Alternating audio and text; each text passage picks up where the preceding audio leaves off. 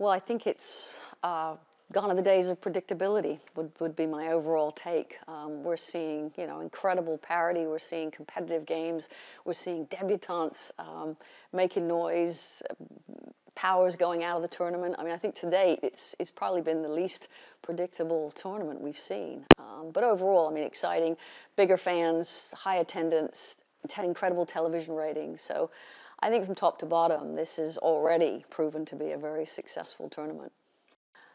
I mean, I think ultimately, football's entertainment, and you want to see goals, but you also want to see a game that's back and forth. And so now you're seeing this higher level of competitiveness. There's no gimmies. There's no a team just shows up and rolls out and it's 7-0. It's teams are going to have to be better, and I love it because it's this concept, of iron sharpens iron. If everyone else is getting better, it forces you to get better, and then that's what causes this domino effect in terms of growth.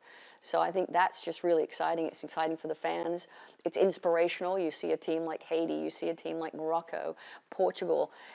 Those players are going to be heroes back in their hometown because they're in this tournament and they're playing well and they're showcasing their talents. Certainly, I think we're seeing a lot of teams giving less space on the pitch. There's a lot more compactness, front to back, side to side.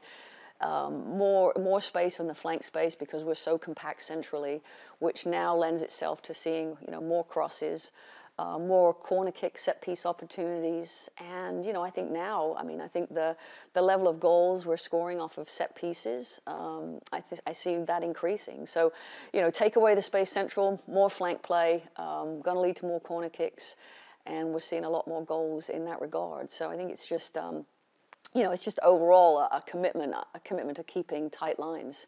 We're seeing less numbers of lines being broken. Which again lends itself to the fact that it's just very compact and tight out there. I just think overall the level of organization, defensive sophistication is making these games a lot more competitive. I think goals are coming out of transition, so now how do we limit those transition moments?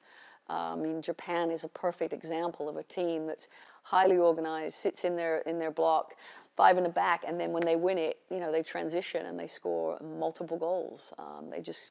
So that's again taking advantage of what the game gives us. We're seeing countries and nations, federations investing in domestic leagues, springing up all over the place. I think the investment that you take a team like Morocco, they weren't on the radar in 2019. Now they're going to a knockout round. We're seeing Jamaica advancing from the Caribbean. So that has to lend itself to the fact that countries are now investing more in their players, in the development of the game.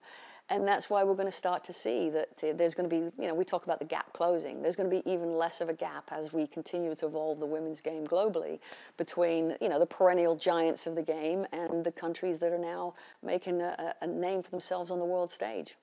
The opening match in Auckland at Eden Park, the city I grew up in, the cultural ceremony, just seeing the two cultures coming together, New Zealand winning the match, the first ever New Zealand team, Oceania team, to win a World Cup match, men or women.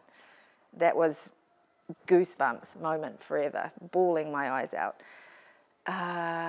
Australia, match 2, sold out stadium, biggest ever women's football match in the country, incredible game, atmosphere.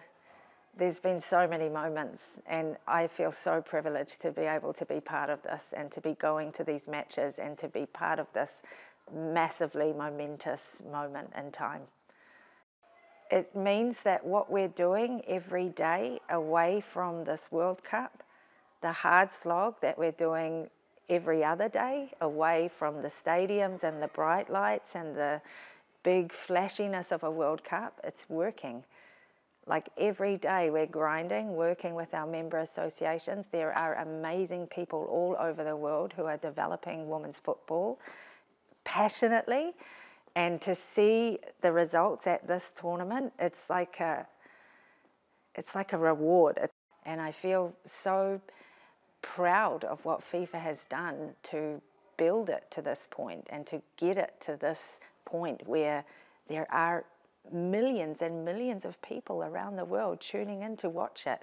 as well as the millions who are filling the stadium in more than 200 territories. That's global. That's global.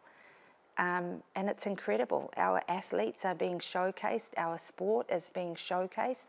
These two incredible host countries are being showcased. The cultures. I mean, I can't even remember the number of conversations that I've had until today with people who have come from overseas, who have commented about how special it is to have a welcome to country in First Nations and in Māori when the teams are coming onto the field. People think that is so special and meaningful, and it is, and it's so unique. And how amazing that these two beautiful cultures are being shown literally to the entire globe. And I don't think there's any other platform that could showcase the cultures like that in such a special way. And that's so meaningful, especially having grown up in this region. Yeah.